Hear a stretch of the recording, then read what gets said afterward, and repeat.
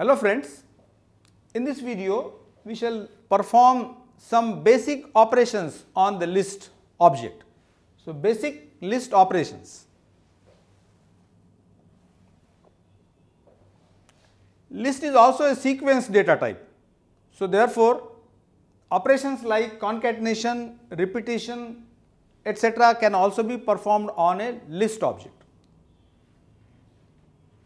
List also can respond to the operators like membership operators, in or not in, and you can also iterate over the collection of elements inside the list with the help of a for statement. So, here len of the square bracket contains 1, 2, 3. Len function will give me the length of that particular list object, which is equal to 3 in this case.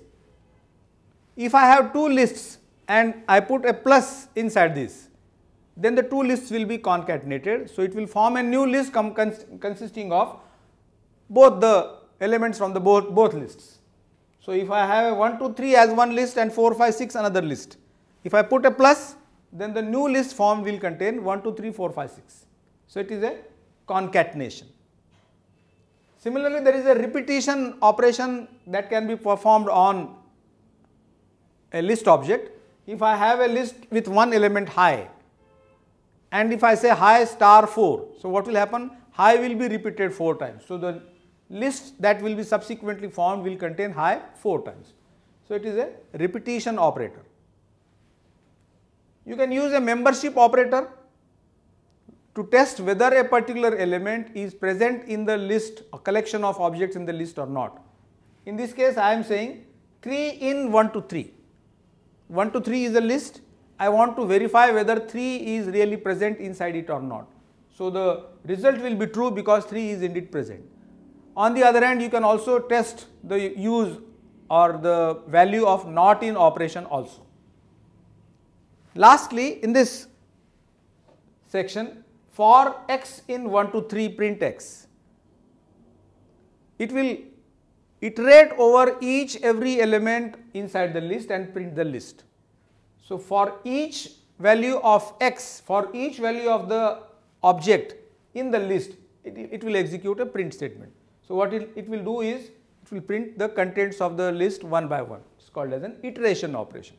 So, these are some of the basic operations that can be performed on a list object. I will show you now all these operations with a suitable example. Slice, repetition and concatenation operator also works upon a list object. So, let us see how they can be used along with the list. So, to begin with, I have defined two list objects, list and tiny list, and I am just printing them out.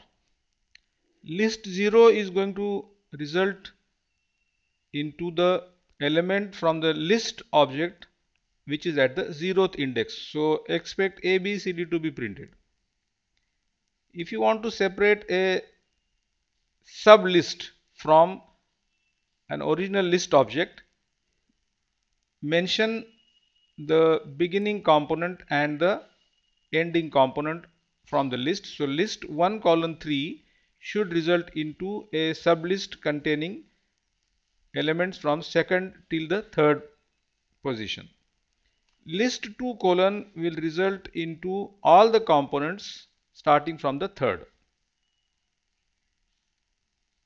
The star operator is the repetition operator. So, if I say tiny list into 2, I should get the elements of the tiny list object printed twice. And lastly, the plus operator is used here as a concatenation. So, these two lists will be joined together to create a third list. So, let us now see the result of this example. So, these are the two lists defined. The 0th element, or rather the element at the 0th index, is A, B, C, D. A substring containing 2nd and 3rd component, The third line is showing the sub list from position number 3 onwards. This is the repetition operator, the result of the repetition, and this is the result of the concatenation, where a combined list is prepared by joining these two.